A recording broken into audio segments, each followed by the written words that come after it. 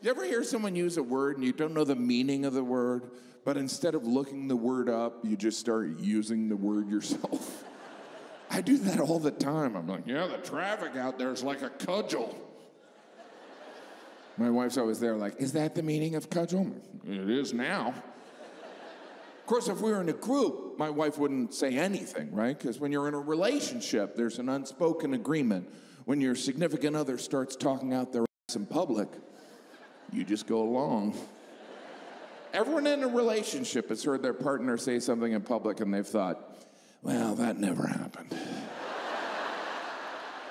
But you know what's more important than the truth? Not being in an argument.